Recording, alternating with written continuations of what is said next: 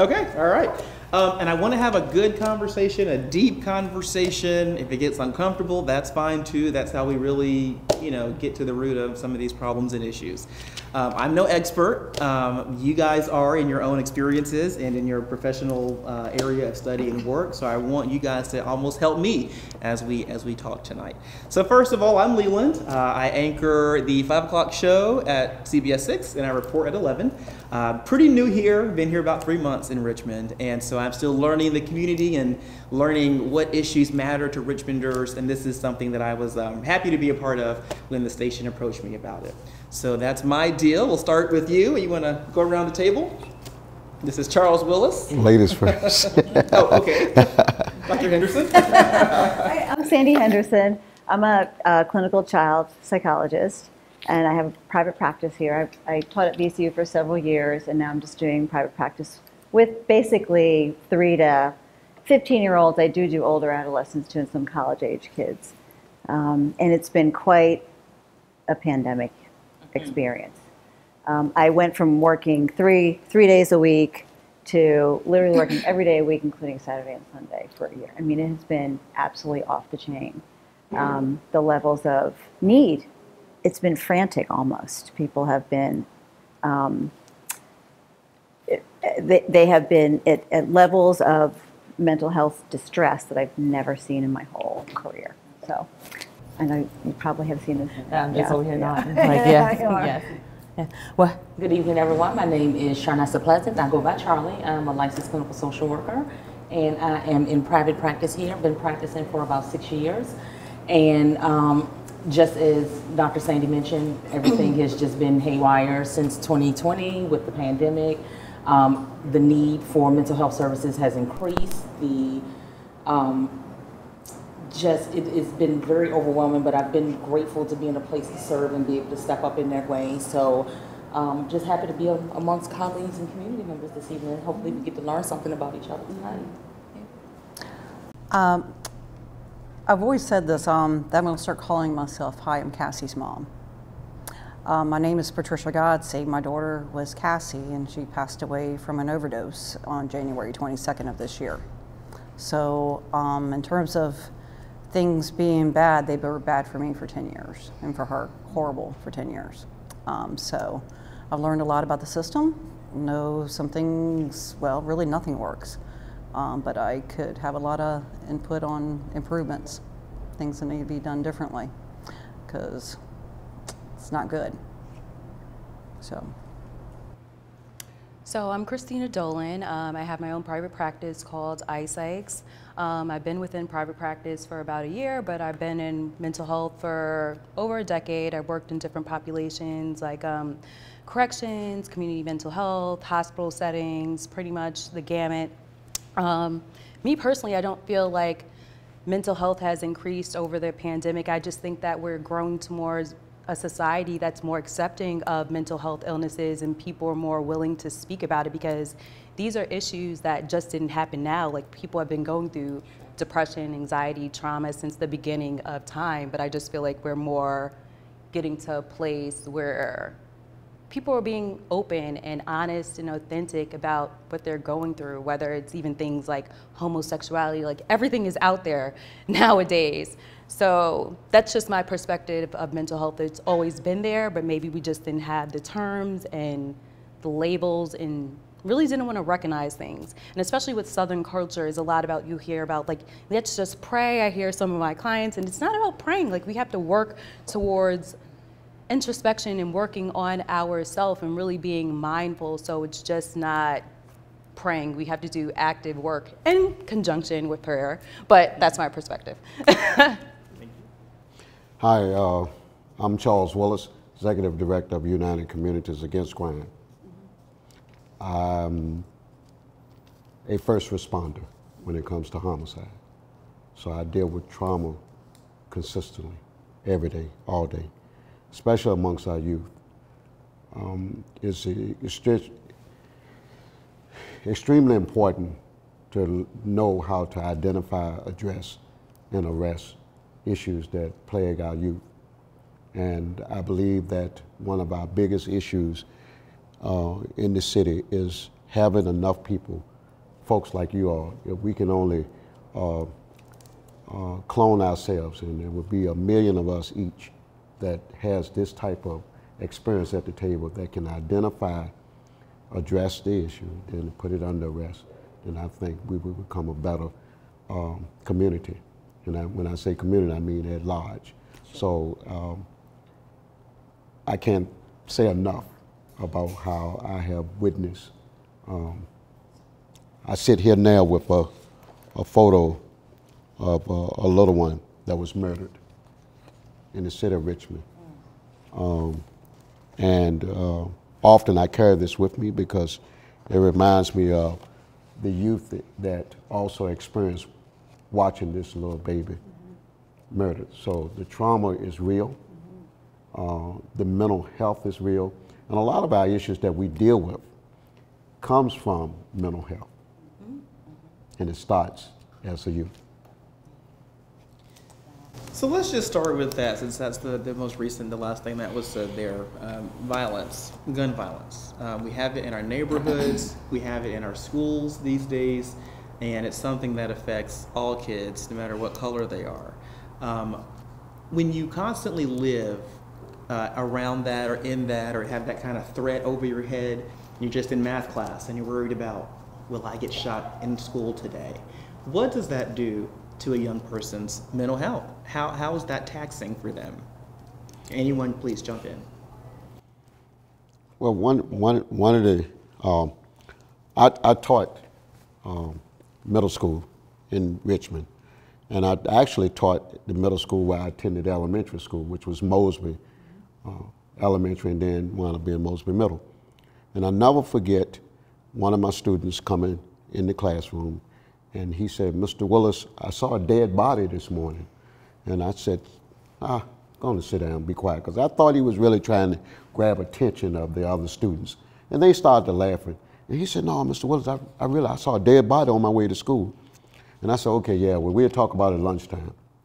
Well, during recess, news report came on while I was in the teacher's lounge, and there was a dead body, black male, found in the Fairfield housing area of Richmond early that morning. And that's when it really hit me that our young folks come to school with so much heavy on their hearts, and they see so much before they get to the school doors, and they expect us as educators to sit them down, give them a lesson, and they're supposed to learn and then regurgitate that lesson, and that's not how it starts. That's not how it starts. When they're full of anxiety and they're hyper-vigilant about what's going on and they're distracted by their anxious thoughts, how can they settle in and learn algebra? How can they sit there and concentrate? I can't concentrate on something when I'm upset or thinking about other things. So the level of learning is totally impeded when they're worrying about their everyday safety like that. And I wanted to mention too, because the education is a big piece of it. I brought this with me because I just found this the other day. The American Academy of Pediatrics and the American Academy of Child and Adolescent Psychiatry and Children's Hospital Association got together and declared a national emergency in child and adolescent mental health. So this represents 70,000 doctors across the country who are seeing unbelievable levels of anxiety and depression.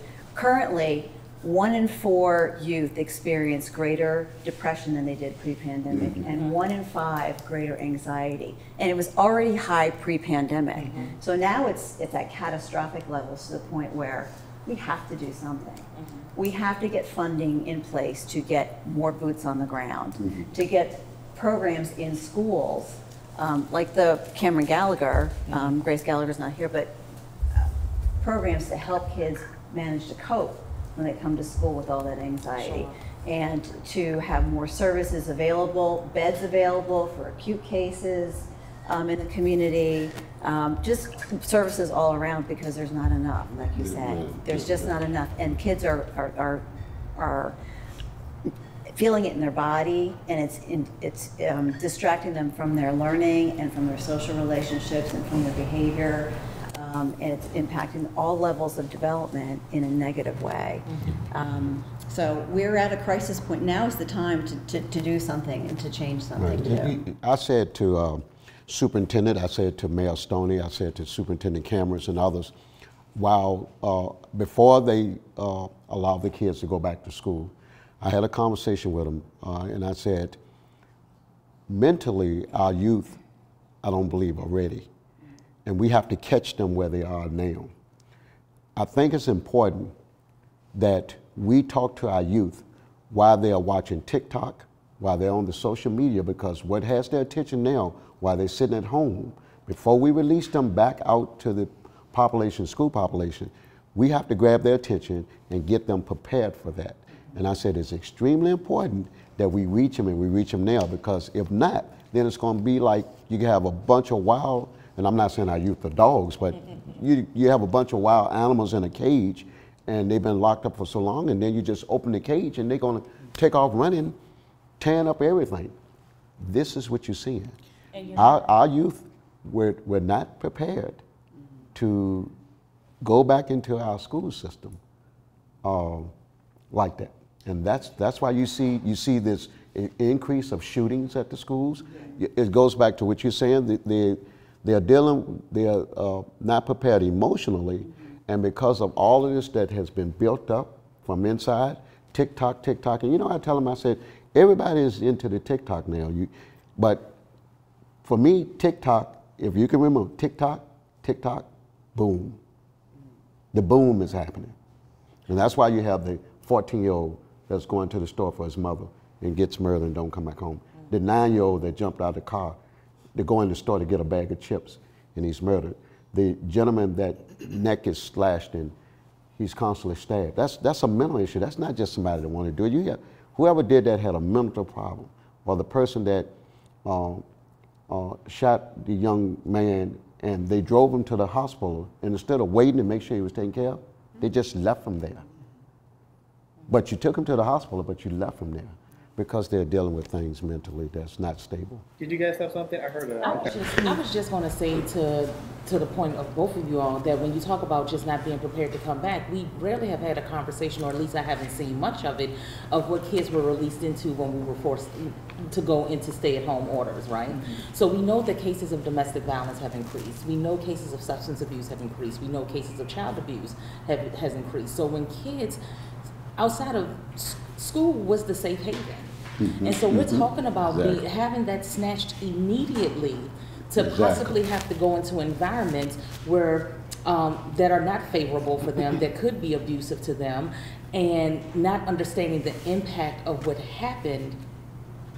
We haven't talked about the impact of what happened to kids when they were sheltering in place at that time. Mm-hmm. And then when you talk about being released, and the analogy to being like just wild in that space, a lot of that is because of it could be, I don't want to, I'm just making a generalization here, but it could be because of the conditions that were in the home environment that they couldn't escape.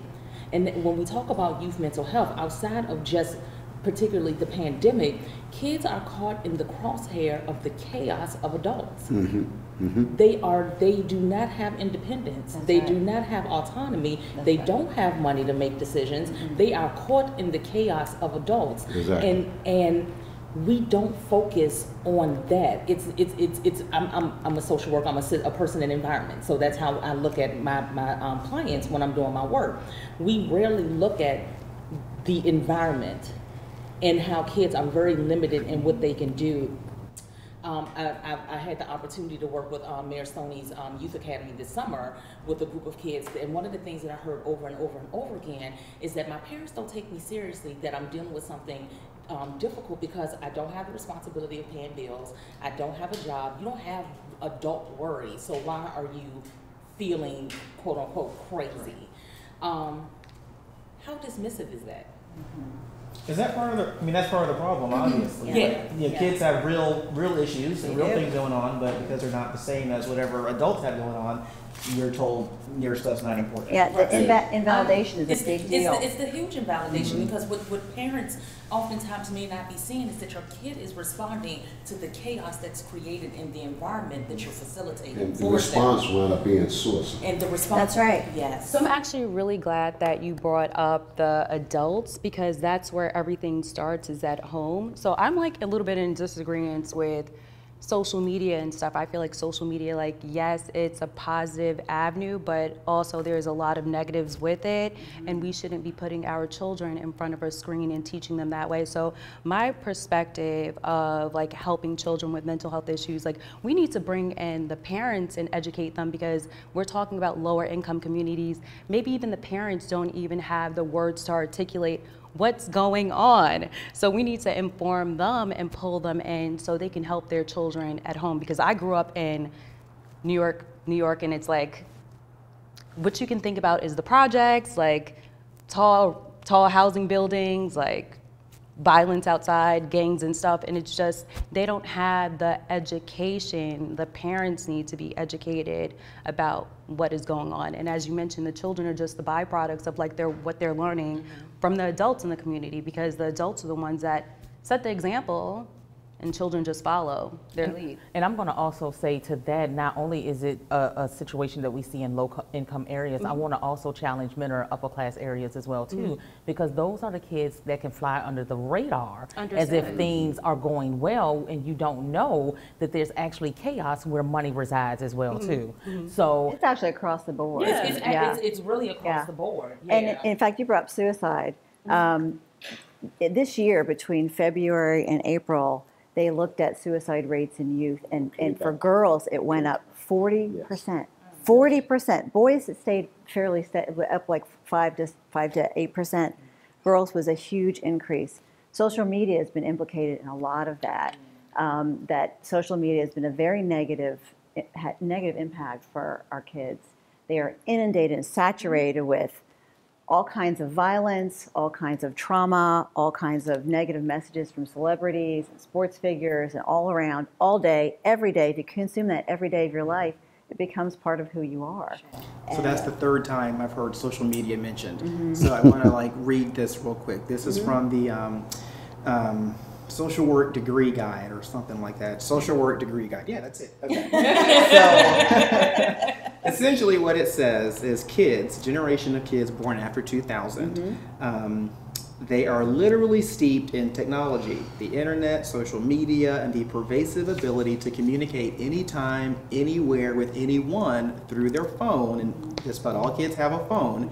This generation, they're called digital natives, have never known a world without these conveniences, and by the time they reach adolescence, so those later teen years, they can't conceive a life without them. To me, that almost sounds dangerous. What does that sound like to y'all?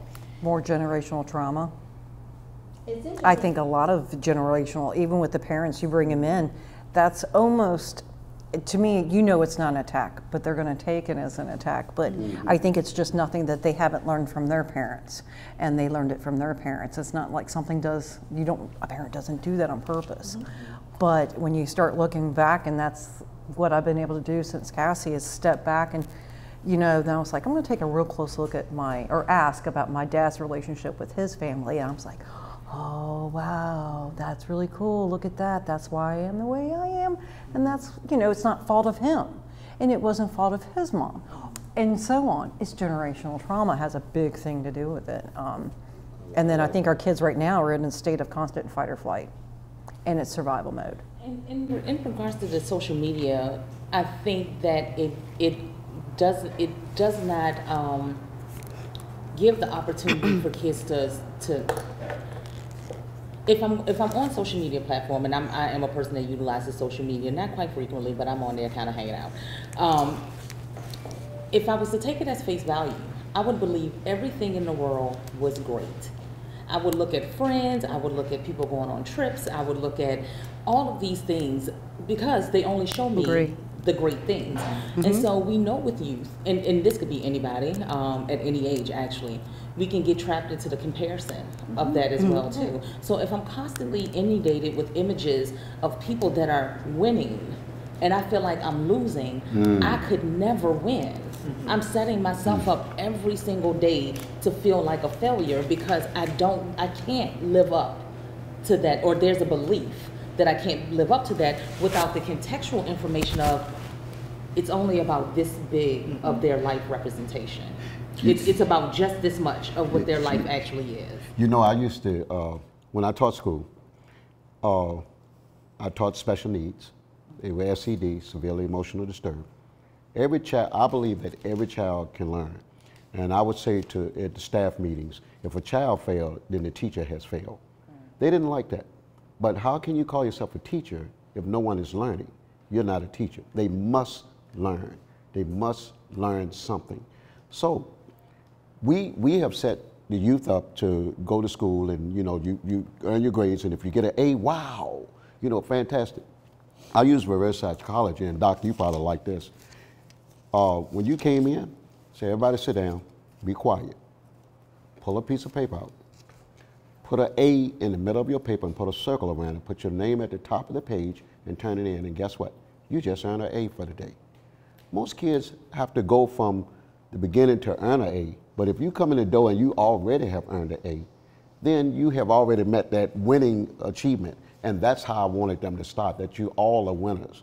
Even when we would have, you're not coming from deficit. So, yeah, and definitely, yeah. Believe me, I'm not attacking social media. I don't have a problem with Facebook. I got a problem with some of the faces on the book. So, where I see where we can help with the mental health, the mental state of our youth is, you have to meet them where they are.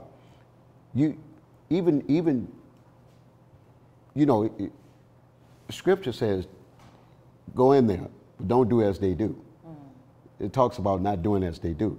So we as adults, we understand we don't do as they do, but you have to sometimes, you have to put on your tennis shoes. So often I wear suits all the time and neckties, but you know, folks see me in a pair of tennis shoes and jeans, they be like, oh man, you do got a pair of tennis shoes and jeans. Yeah.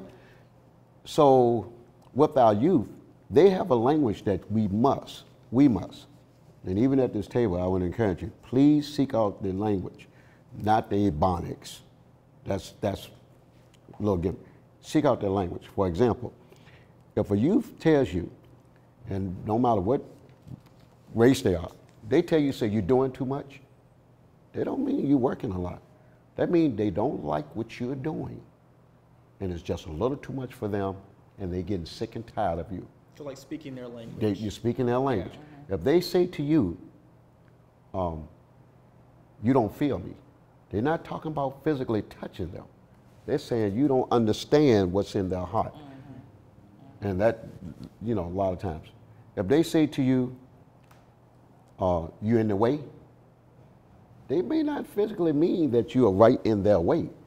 It may mean, or not may mean, it does mean that you're doing something that's stopping them and blocking them from getting from point A to point B. There's a TikTok video that pretty much, I just recently got into, not got into, but looking at it, and there was some kid from the classroom, and the teacher was berating another kid, and I think the kid started to talk back at the teacher, and he was like, man, you got to, you know, make them want to learn. Don't talk to them like that. Do you? Anybody? It was amazing. Right. Just like what you're saying. Yeah. Inspire them. In that video, she was dismissive of that student. Yeah. Right. Yes. And you see the teachers now, they're singing, they're rapping as the kids coming in the door, because you're beginning to relate. You begin to ease with them. You can relate to what they're doing. That kid that came in and said, I saw a dead body, I took him for granted. But that was his life. Coming, and you know, it's a time where some kids, when they hear the gunfire, they don't run and get on the bed, they run and get under the bed. Yes. Sometimes they don't run because multiply that by 10, and that's your environment.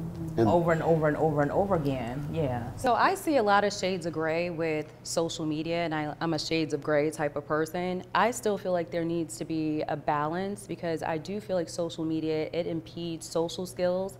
So these children, they're lacking the ability to communicate with people in person. They only want to do things like via text, and it's shorthand. We're losing those communication skills for people to be self-expressive when we have all the knowledge out here, because it's actually too easy for them. So I do like the grassroots way of like pulling people into a community, maybe like utilizing social media to get a word out about events, but I think it's so imperative to have people in person and not virtual. And still, that's why even with the pandemic going on, when I have new intakes and stuff, I'm like, I always prefer people to come in because you get more valuable information. It's that interpersonal skills. Like you just learn more face to face and you feel more included. And also I feel like with social media, a lot of people are dissociating from reality. They think like whatever, like you were talking about, which I loved, like people see these images and it's not reality. People only put like their best face forward. They're not gonna put, yeah, they're not gonna put, we've all probably had some level of depression. You're not gonna put when you've been laying in bed for a week, didn't wanna brush your teeth or, you know, clean. And I think we've all been there with life because life can be trauma. Life happens to the best of us, right? And I feel like it's bringing out a lot of narcissism and stuff with children, like grandiose personalities, like very self-absorbed, like it's just very, I agree with you with the social media, but then there's a big part of me, I'm like, it's just so toxic to where I even as an adult have to detox from like, even though I have common sense in looking at this, I can't look at this because I know it's not real and it's fake and I can see through the facade other people putting on images and stuff, and that's toxic for children who can't differentiate between what's real and what is not. Okay, so what do we do, or how do we approach that? Because it seems very unlikely that Facebook and Instagram and Snapchat and wherever else will ever go away. I think we're just stuck with it from here on out. I'm glad you say that because you said but, and I was going to say, tell me your but. Because you and said, that's what I was talking about, but, utilizing so, but it. What? Because I remember saying, remember the saying, say no to drugs? I started saying to folks, stop saying no to drugs unless you're going to tell them, say yes to what? But I gave my response. So the but is to utilize it for like to bring people into the community, places where maybe there's like guest speakers, pulling people from the community. That's what I'm saying. That's what I was mentioning when I said I spoke with the mayor and the superintendent. Okay. For example, we know. Recently, I'm a production manager for concerts. I was hired to do, Richmond had a concert, Lil Durk. Okay. One of the hottest groups out, right here in Richmond. Don't you know that event had not one fight, one argument, one riot or nothing? Because thank God, the knowledge that God gave me to use with the promoters, we went into the schools and the first day of school, principals across the city had free tickets to give away to the kids. And we made sure they knew that. Now, kids want to see Lil Durk. You got free tickets, you the principal, I'm coming to school. So now we got good incentive. attendance. You're saying incentive. You know, yeah. That token economy always works, rewards. So it's stuff like that. So you're right. You know, using the social media was extremely important. And then, not only we did that, but when we gave away, when we gave the tickets, we went Facebook Live. Because the kids use Facebook Live, so let's use it in a positive sense. I hear you over there, Doc. So I'm thinking of something different. No, what I'm thinking about social media and kids is we found that social media. I agree with you. Yes, I do too. It's why it's shades of gray. It's become an addiction, actually. Yes. So they're using it for 10, 12, 13, 16 hours a day throughout the pandemic, all day on video games, all day on social media. And I actually address this almost with every single person who comes into my office. Parents are unsure of how to start to control their children's usage. And kids will literally go to the mat. I mean, they will fight their parents tooth and nail on their ability to use it. So it's a constant source of conflict in families, and kids do not want to give it up. In fact, in China, I don't know if you read this in the news recently, China, and I don't really like the way China treats people, but they actually limited ability to use social media. Under 14, they can only use it on the weekends and holidays, and some hours in the evening. Over 14 to 18, they can use it only between 6 p.m. and 11 p.m. during the day. So that's how they're trying to crack down. We don't have guidelines for parents on how to do this. Everyone's trying to fight their own battle in their own family. There's sort of no so good information for parents to follow. This is how you do it at this age. This is how you do it at this age. These are the things to avoid. These are the things to use that help kids, help them with their communication skills, help them get engaged in different things. These are the things that are destructive to them. So we're all kind of like flying blind, and it's So, scary. I want to ask you, Trish. So a lot of this, especially social media, was not as prolific, I think, as it was when your daughter was facing her battles. Right. So what was the issue then, or what was contributed to the issue then? Well, there was a traumatic event when she was 10, but I was taking her to counselors. I saw her somewhat coming out of it. However, she had a surgery when she was 22, about 22, where she ended up getting MRSA in her bone. So she had to have a PICC line and multiple surgeries in a year to debris it and deal with that. And the doctor was just handing out the pills. And being above 18, I didn't know. I didn't even think about asking. Right. I didn't put even 2 to 2 together. It's too late. So then that's my other question, and this applies to everyone, whatever situation a kid is facing. As a parent, what is something that you know now that you wish you would have known then, or what would you have done differently? That's kind of not a great question to ask, but is there something that comes to mind? Well, one, ask for opiate, alternatives. You don't have to get an opiate for pain. Surgery doesn't even have to be done with opiates. There's spinal blocks.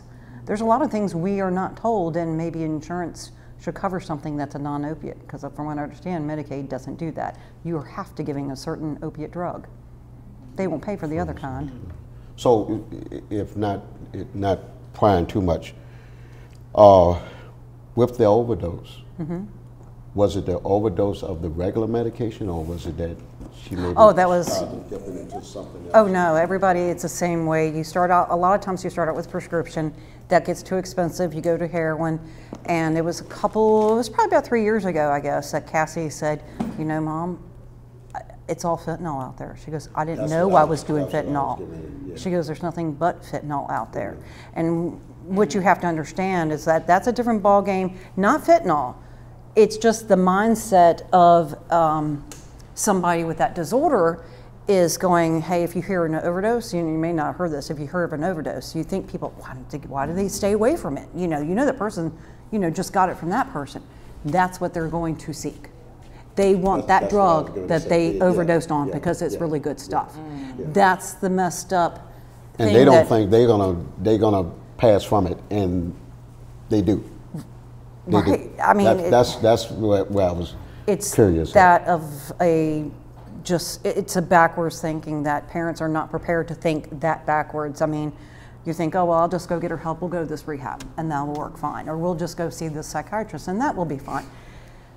Do you think a lot of times when kids are dealing with issues around drugs and whatnot, whether they're in middle or high school or college or whatever, that parents are blinded? They think like, not my kid, or I didn't teach my kid that, so they, does that play into it? And they don't realize they're self-medicating. Like you said, when kids are telling you, hey, I feel stressed, or you're not listening to me, I'm telling you how I'm feeling, then they're going to self-medicate with something, whether it be overeating, and it could be, or social media. Or social media. It could be a host of anything. It's the fight or flight. You're going to choose what you're going to do. Am I going to get into a gang? Am I going to go do softball? Am I going to, it's how everybody... It's all the way around. Am I going to go have a baby? Right. Yeah. Oh, well, and what that is, a lot of times I've seen, just covering stories and working in this job, young girls who find themselves in that position say they did that, purposefully because they wanted someone to love, or someone to love them. They want their attention. Right, and the long term, obviously. Well, usually that's the generational, because you're going to kind of get that from your mom, and I'm not saying her mom was purposely X, Y, and Z, but she probably learned it from her mom. And Cassie and I actually had this conversation when it comes to I blame the drug dealer. We had great conversations. She came completely open. I started not to flip out as a parent on everything because I figured out, guess what, I can't control it. So I did the best I could, and I started to listening, and we had great conversations about, people in the inner cities and people everywhere. And it's just that she really changed my view of everything. I don't know how you fix this. It's so overwhelming, but it's a lot from generations. So it's going to take generations to heal, because it comes down to healing, and parents healing. they're probably mad at their parents going, why did she do that? I'm so mad at her. And, you know, if that child was to step back and look at that relationship with her mother, they'd be going, oh, yeah, well, I see where she got it from. And it's almost comical if it wasn't me. Yes, that's a long discussion. Yeah. Spirituality. And I don't work with people in my practice, but I do work with parents that do have kids. I feel like I'm more effective in that way. Because if I can work with the parent to work on some significant healing, then it can impact the environment that the child is growing up in. 100%. And so when I'm working with clients that may be experiencing challenges with parenting, one of the questions that I ask them, and it's one that actually sits them back quite often, and it's not a question that is to be taken lightly.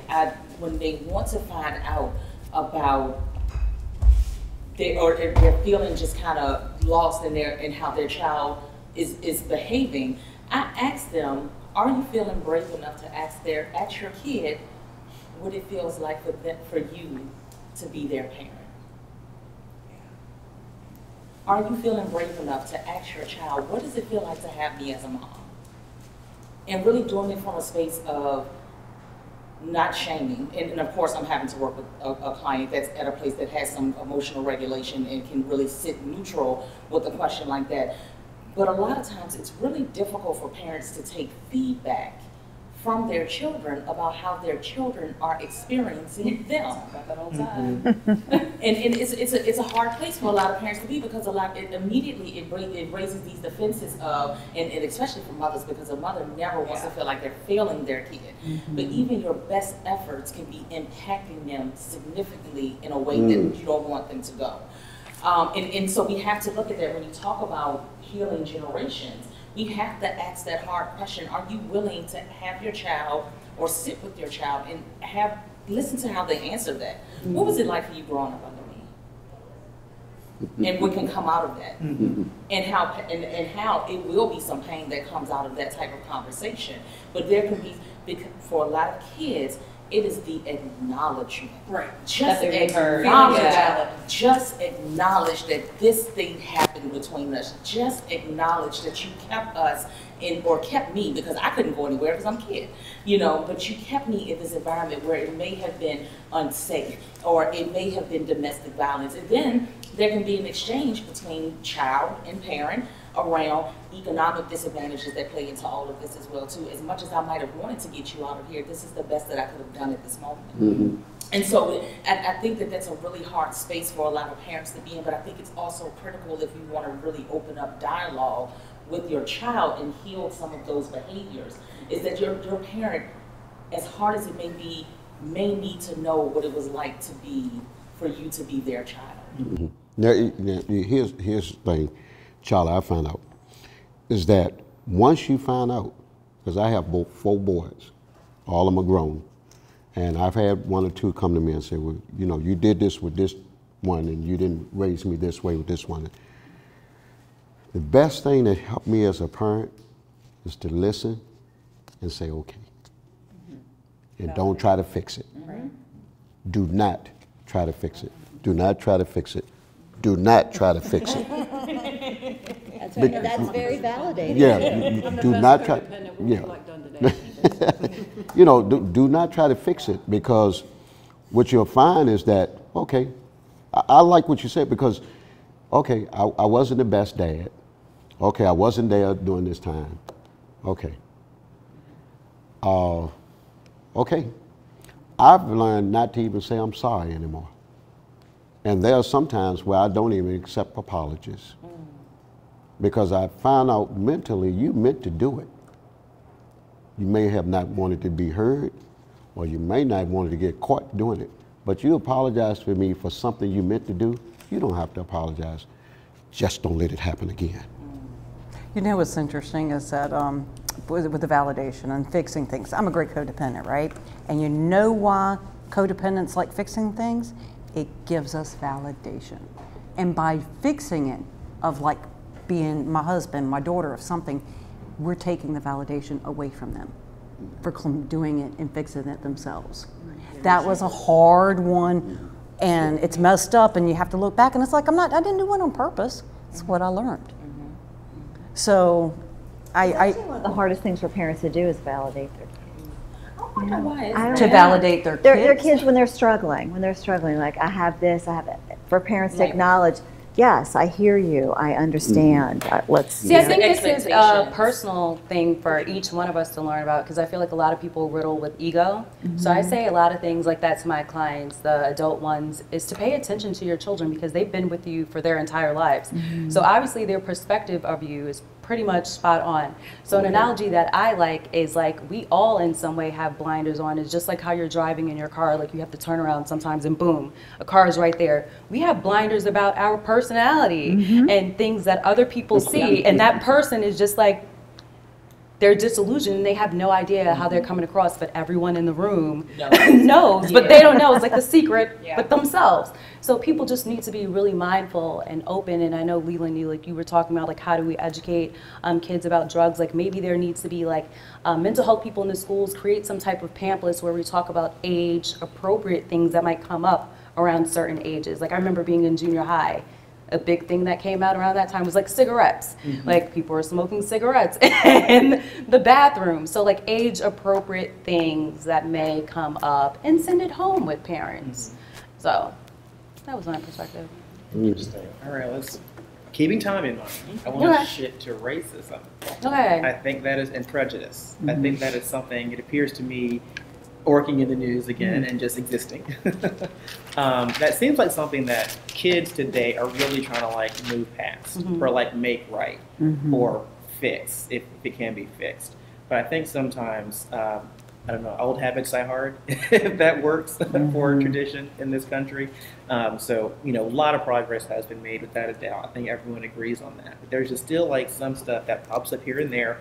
And a lot of times I will say the one person that says or does something crazy tends to get a lot of attention for it. And so it's not exactly a representation of like how most people feel. So keeping that in mind. But the question is, what does that do to children who experience it? But also, is there some kind of effect on those who perpetrate it, I guess? You know, do they have remorse after, or do people do things, say racist or prejudiced things, or commit those acts knowing they're wrong and then feel bad about it later? Talking about youth. And the ones who witness it too. Right. So what's the effect on the mind there? Well, for kids, they know nothing about racism until they're introduced to it. Kids would see parents fight and argue, and they would be ready to fight and argue also. What I found with kids is, they will fight and argue amongst each other. 5 minutes later, they playing marbles and they on the monkey bars, and they're doing things together like nothing ever happened. And it's us as adults tend to have to deal with it more mentally and emotionally than the kids do. So we have to sort of like do reverse psychology. I mentioned it earlier, and that is when you see your child fall, if a child is running and they fall, they're gonna turn around and look because they know you used to running over and say, "Ah, you okay? You okay?" Now I see a kid fall, I'll be like, "Ha ha ha! You fail! You get up! Come on, get up! Come on, let's keep going." And they'll get up and say, "Okay," and they'll keep going. Or either they'll turn around and look and say, "So you're not gonna holler and you're not gonna scream? You're not gonna come running like you normally do?" Because that's what you normally do. Oh, I need to start yelling and crying and kicking. So we have to learn how to do that reverse psychology where when it comes to racism, we have to say, hey, you know, yes, people are different, and God made us that way. Everybody's different. 80 years ago, I couldn't sit at the table with these two ladies here. 80 years ago. So how do you talk to kids about that? You know, And you know, with 13 to 19, 13 to 18. If the one thing is, if they don't, if you don't see signs of it, don't bring it up. That's for me. If you don't see signs of it, I didn't say they didn't display it. If you don't see signs of it, because a lot of times the signs are there, and it goes back to my initial comments, is that we have to educate. We have to be educated to identify, so we can address whatever it is, so we can put it under arrest. See, I feel like around that age, from 13 to 18 years old, you can pretty much talk to that age group kind of sort of like adults. Kids around that age are extremely bright. Age of accountability. Yes, yes. So with perpetrators of racism, and I feel really passionate about this as an African American woman, because I feel like racism happens more so it's not in your face nowadays, it's on an insidious level. And if you don't have that type of awareness, like, you're gonna miss like the small signs that people are constantly doing to you, or maybe like not taking you as seriously because of like your skin color or whatever, or showing someone else favor, and you're like seeing these things on a routine basis, or feeling like they can get over on certain people. So I feel like it's important, because American racism, probably worldwide racism, it always comes back to a black and white issue. I feel like, you know, with minority populations, we need to teach them like some of the things that they might come up against, because I was never taught this at home, so I was shocked and surprised, like having to experience it over and over. And then with maybe like white children, we need to teach them how they benefit from it. So I have a biracial son, but he's like white passing, and I already have to teach him these things, and he's bringing up colors and stuff at like 5 years old. But it's all about educating like how you benefit from something, and like how you can help someone else, and for people that benefit off of someone else's oppression, like how to recognize it so you can stand up for a group that is oppressed. Because I personally feel like as human beings, biologically we're 99% alike. Like complexion, hair texture, those are all minuscule things. Like we share similar DNA, blood, like blood type and stuff like that. But it just needs to be a real conversation, and stop living in a nation where everything kind of is like pushed under the rug, or, you know, if someone is very outspoken about the truth, I mean, I've seen it even like in the workplace. If you want to bring upon changes, or you talk about something, a lot of people are pushed out of the door. People don't want to deal with reality. I feel like, you know, people are so scared with the truth. You can lie to people all day and they're comfortable with the truth, but as soon as like you're truthful about someone's experiences or what's going on, you get pushback from people. So it's just about being honest about what's going on, and not being fearful, and being able to bring different groups of people and talking about things, and not being uncomfortable because I'm a black woman and like she's a white woman and I'm uncomfortable to talk to you about race. Like, I want to feel comfortable talking to anybody the same way. Like, we need to get real comfortable with different groups of people, and just because someone looks different than us, like, not be intimidated. Right. And you made a good point. You said that, or gosh, what did you say? You said if you don't see signs of it, don't introduce it, I guess. Is this something, and kids typically like get along with each other, especially at this age. So considering this age group, is this something that kids are even thinking about? I mean, considering the news and what's happening in the world, is this something that this age group they're even considering? I don't think that they have the language, but I think that they can always trust what they feel. Yeah. So at that particular, depending upon the age group that we're talking about, it can come down to exclusion.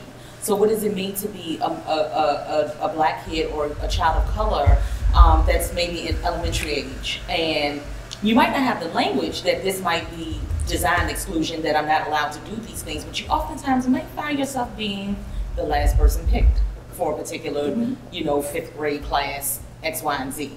And they already know within them that something about that feels really, really wrong. It feels really bad for them, but they might not have the language to say exactly what this thing is that may be happening, or just maybe, and we'll just put it out there, there can be preferential treatment by teachers to certain kids in classrooms that happen, whereas a certain demographic of kids may be getting more attention than other demographics may not be getting. They can notice that that slight is happening, but they may not have the language to say, something's happening where there's a prejudice or a bias against me. They can't say that, but they know the feeling. And so when we talk about whether or not we should have this conversation with them, I think the conversation is being had, and even inside of their bodies, that they know something is wrong. It's very intuitive. And then as you matriculate and you're exposed and you get more language in your vocabulary and all of those things, then you begin to start putting those pieces together. At least for me, that's how it came about. It wasn't outright conversations about racism, but I had a very clear idea, but I also grew up in a very different generation as well too, where hip hop introduced a lot of different concepts to me that normally wouldn't have been something that would have been conversations that people were having with me. I was actually having those conversations with the music. So the music was able to bring up maybe discrimination or injustices and what was happening in different communities. So I had the benefit, and I'm a music head. Anybody that loves me knows me, that knows that I love music. So that's how I was introduced to a lot of the concepts of race. And then as I got older and just continue to live, I've had, you know, personal experiences. I've had experiences where I've done education around racism, bias, and different things like that. So I think that they know what's happening. They just don't have the language to say what's happening to them. Yeah.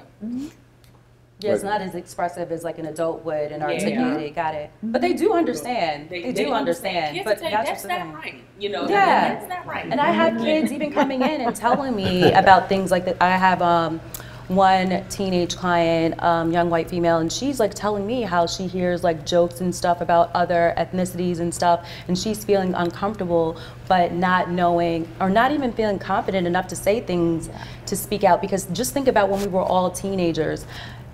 Eric Erickson, that phase of life is an identity crisis, right? So we're trying to still like figuring out who they are. So it's hard to have that sense of like autonomy, like to feel independent and to feel confident and to speak up about it at that age. So they know, but do they feel the confidence at that age? Because kids don't want to be excluded. Yeah, definitely. Yes. Right. I mean, you know, as we get older, that's still a concept that's really important to us. Definitely. Yes. You want to feel so much included as a teen with your peer group, so you sit in silence. But I feel like we need to teach our children that it's okay to be an individual. It's okay to be different. It's okay to speak up about things. And even if you're excluded, that's okay too. Sometimes you're doing the absolute right thing and nobody will follow you, but you're still doing the right thing. And I feel like that's also the insidiousness of how racism works in the country or just in the world.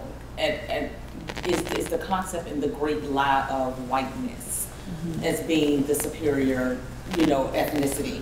It's not white people. The issue is with whiteness. And so when we think about just being in a country that is white supremacist, patriarchy, male, heterosexual, Anglo-Saxon, I mean, we can give all of the demographics of what that actually looks like. When you talk about what it means for those who witness racism that may be speaking out, and I'm thinking specifically maybe white peers or white children or white teenagers. It's, for some, I'm not saying all, to speak up against it, perhaps, or the crisis of conflict that may be happening, is to ask me to go against my family. You're asking me to actually go against the community in which I reside.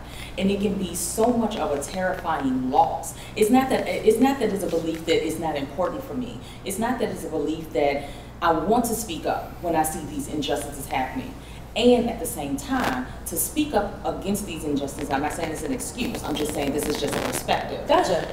To speak up against these injustices might mean that I lose my connection to community. And for a lot of people, that is absolutely too devastating and a non-negotiable. Understood. It's especially at that age. Point. And that's the wickedness of how this thing works. Is that you can see it and you can know it and you can feel it in your being that it's wrong to treat other human beings this way.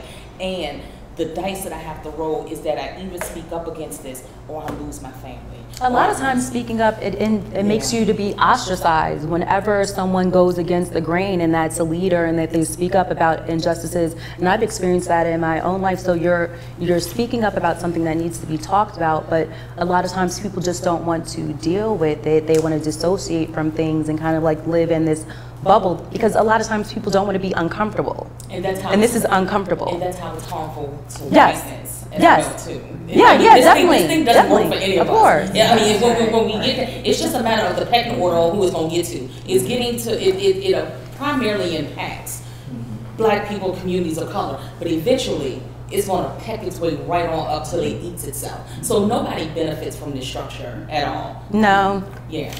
And a lot of what you mentioned there, I don't mean to pivot again, but I just want to respect your time. as far as speaking up against something and being ostracized, or seeing something that's wrong and being ostracized for that by your friend group. The same can apply with sexuality. A lot of kids in this age group, you know, it's that identity crisis period of life, and you have thoughts and feelings, and they may go against what you were taught is right or wrong, and that makes you uncomfortable and conflicted, and that can certainly lead to mental health issues. Have you guys seen that at all in your practices? Yes, I have a transgender male, so that means biologically female. So even what shocked me is, like, even in schools nowadays, they have like gay, lesbian, like groups and stuff.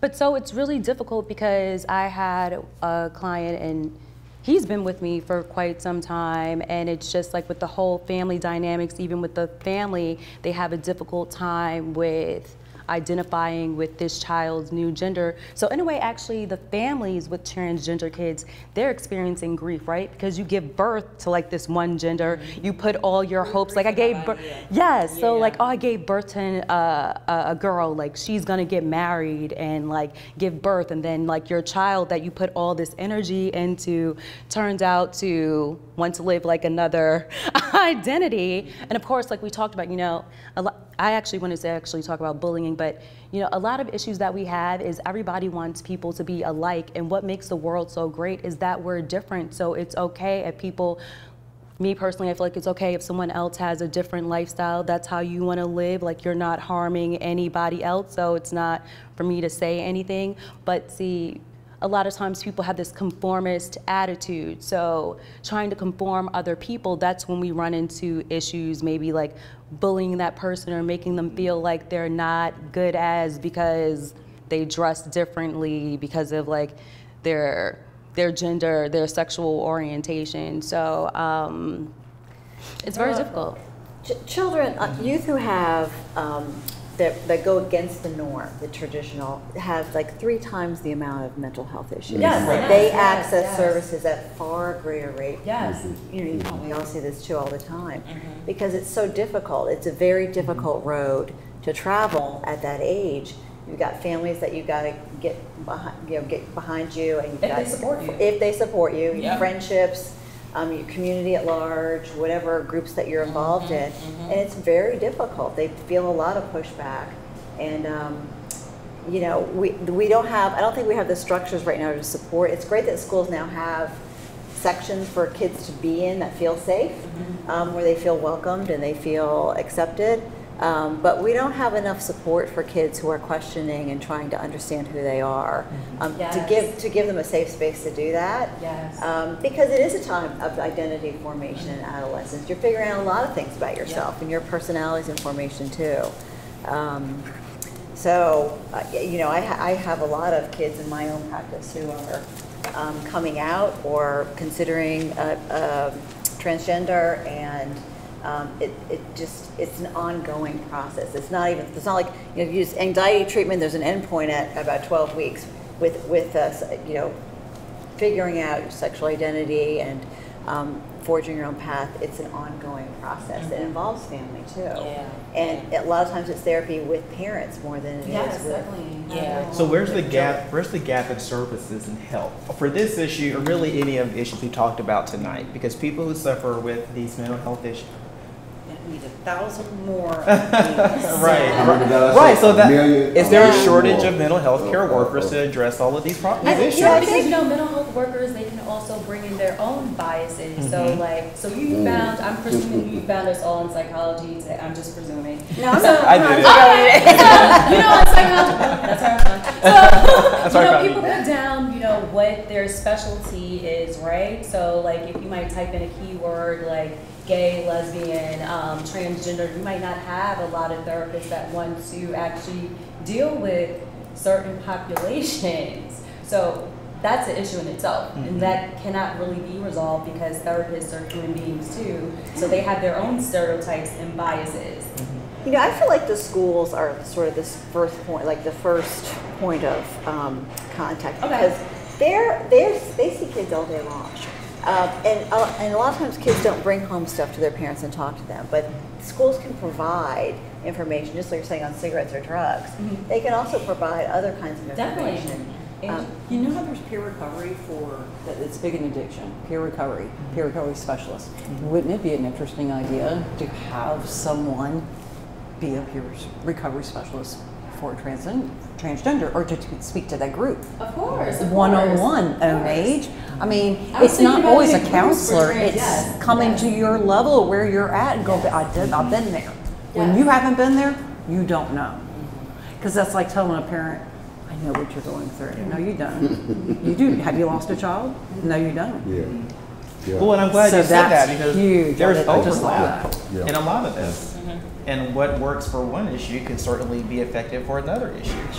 Yeah. Peer recovery is huge on any subject. I mean, it could be anything. I think one of the most important keys to understand from this conversation and pulling in the gap is what Cassie's mom. Christina. Pat. I'm Christina. Or Trish. Is that I got it down in order. What Pat just shared is that when people figure they can identify because they may have been through a similar situation, I see it all the time when I deal with the homicide families, when I go and attend the funerals, and people tend to say, I understand what you're going through. No, you don't. I see it in a totally different light when I see that on news now. Just because your son died Doesn't have and my to son be any died death. means you understand what I'm going through, because that's your son. This is my boy. And you have no clue. So with that, I can relate to it, but you don't understand. And you have to have thick skin about it. You have to say, okay, because they say some crazy things. They'll say, don't cry. What you mean, don't cry? That's God's way of relieving the frustration and pain. Cry, baby, cry, stick your finger in your eye. Matter of fact, I tell families, go on and have a crying party. Send out some invitations. And it's science. Because that brings, what they're doing times of death. People say some crazy things, and you have to just ignore them. It's a So matter that's of where also not knowing how to hold space for people in that way as well too. We're not accustomed to actually.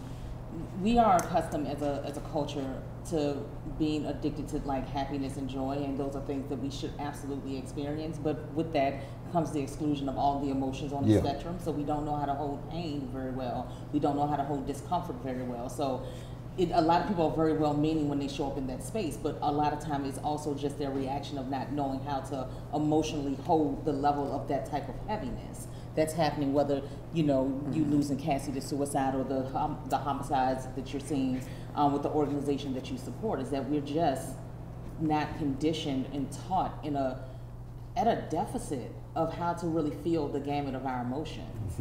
And that's where we have to each one teach one. Each one have to teach one. If not, what's the old saying, the African proverb, it takes a whole village to raise a child? Folks don't want to come out of their huts. They peeping out of the teepees, and that's not where the work is. Boots on the ground, we said earlier. And you have to have boots on the ground, and that's where the gap is filled in at. We have to have boots on the ground. If boots are not on the ground, the gaps will not be filled. The kids will lead, and they would do what they want to do. And it goes back to saying like this. In the educational setting, everybody is scared.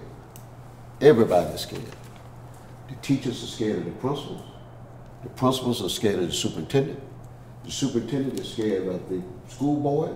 The school board is scared of the parents. And the parents are scared of the kids, and the kids ain't scared of nobody. And everybody. Yeah, and we need funding for all that. We need funding for the boots on the ground. We absolutely have to have funding. Where would that funding come from? It comes from the government. They have to prioritize these issues, and they don't prioritize them. That's what this was about too. Yeah. Like we need some more money. We have got to do If you're having something. peer support, I mean, not everything comes with a dollar tag with it. And that's what I'm tired of kids or even adults going, your value is set by this dollar. So if you do something for free, that's much big than you making $1 million a year. And so I kind of don't think there should. I think peer support is a huge, and it's a validation for them to say, I really got something I can contribute. I can help this other person out of no monetary reward at all, just from being a good person.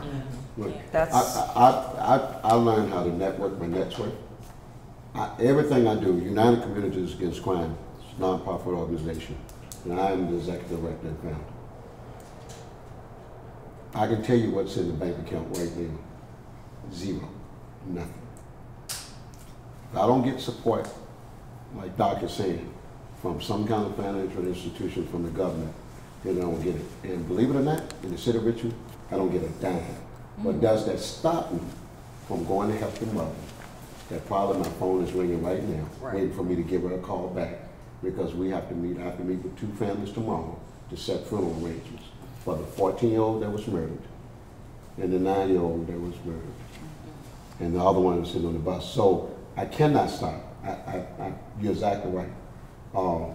Because of the love I have for people, and to know that people needs that assistance, it's only by the grace of God that I move. And then the other part of me is, and you probably like this, is that I don't move unless the Holy Spirit tells me to move. He said come, and I saw the email and it said we got snacks, and I was like, oh, there you go, because we got snacks. Last question. But the heart of being amongst people that understands and want to have that conversation about youth is what really drove me. Last question, and make it quick. I think we're about to get kicked out of here. So as far as getting resources and funding from government entities, why does the government not prioritize these issues and working toward their eradication or fixing them? And how do we get them to do that? So I feel like that's a simple answer, because mental health is, and I'm going to be short and sweet, mental health is something that you can't see, right? Like if there was domestic violence or if someone hit me, like you can see a bruise or scar, but mental health, like you could be self-loathing and going through so much trauma and then show up into like your workspaces and just do your regular mundane tasks, and no one, you can't see mental health. You can cover it up with a veil and just pretend. So it's kind of like out of sight, out of mind. I can't see mental health, so we're not going to invest in this. Do you figure out how to show it to the people that hold the purse strings? Well, it's everywhere. And children don't Definitely. vote, so that's a big part of it. I mean, all kinds of children's funding. Children don't vote. So We have to find they don't people get the to money. advocate. our first lady, our new first lady. Mental health and addiction needs to be her cause. And it's real. I'm trying. I've been writing. That's, Doc said that the funding is extremely important. For me, the mental health stress release, because people say all the time, so, man, you got so much you deal with. How you deal with it? How you deal with that? And once the cameras are cut off, I'm going to tell you how I deal with that. But I do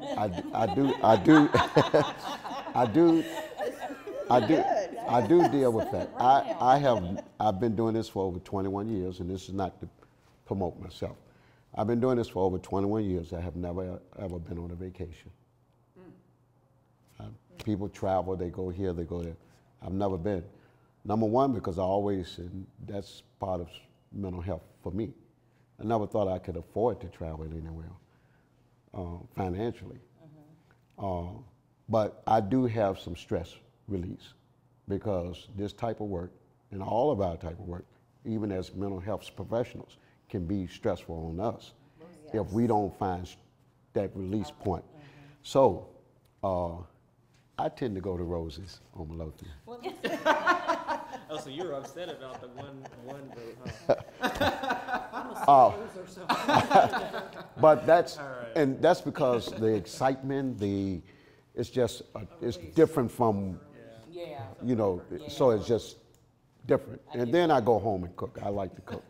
So I'll go home at 2 o'clock in the morning after out there at the homicide scene with the family. I go home and cook me a 4-course meal, and everybody say, "Why are you cooking so late?" I said, "Well, if I was working a late night shift, I would eat dinner or lunch. So I eat when the tummy says, let's eat." But those kind of things, being able to grab a hold and know who you are and whose you are, helps the adult. And if the adult is helped, then it helps the kids. That's right. when I was married, my son's mother, when my kids, never saw me and the mother fight. There were certain words that were not allowed to be used in the house. And I never forget, and I end mine with this. One of my sons said to me, "Dad, I can't wait to grow up so I can get married and have kids too." The course of him knowing, the part of him, what joyed me the most was the fact that he knew he had to get married and had kids first. Yeah, there you go. There you go, Cassie. I just want to see if I can speak briefly, and I know that we're on time when you asked the question of why doesn't the government, prioritize, funding for mental health or violence and different things like that. And I think that it's a much more complex answer to that. I think that there's a lot of things in play, which I think all roads lead to. And I know for time's sake, I won't get into how I conceptualize that, but all roads lead to having to look back at yourself.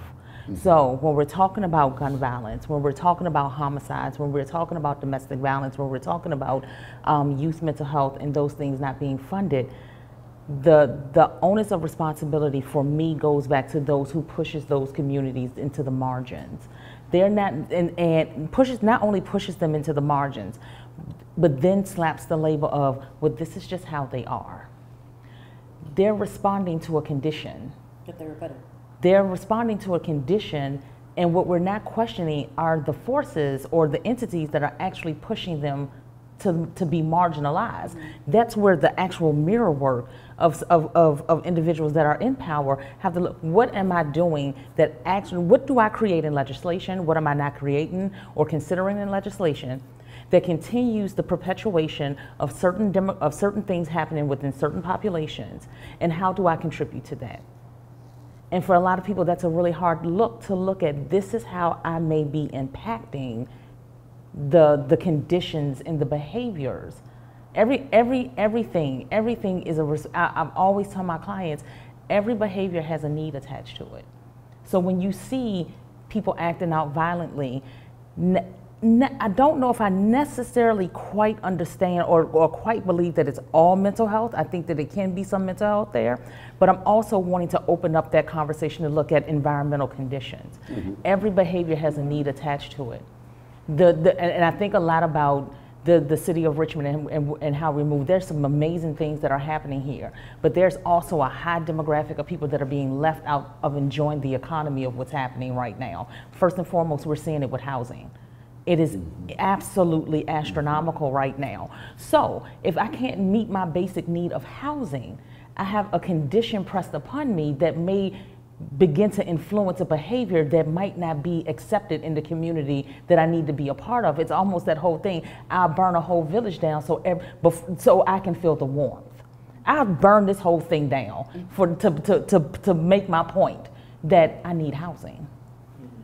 What we need, or what I would hope, is to have people that are in positions that can actually influence legislation to say, how am I contributing to that? So it really is a lot deeper, meaningful mirror work of just saying, how do I play a part in this? Or how do I play a part in the exclusion of some, in the inclusion of others? Policy's got to stop being an instant gratification. Instead of, when you do make that policy, you've got to think of not only the positives, or what is the harm you can do. Because that's what a lot of things that happen is you forgot about the harm. Because they need to have empathy, though. And that's a whole other discussion. Right. Part two. Yeah. All right. Again, thank you all so much for coming. Thank I would you. love to keep going. These folks have been generous, and I think they're coming to tell us to leave soon. So, again, nice to meet all of you. Yeah, you too. I may be in touch at a different date. We hope to do these kind of conversations ongoing at CBS. So, reach back out. Thank you. That'll be why. Thank Sounds good. All right. Very nice.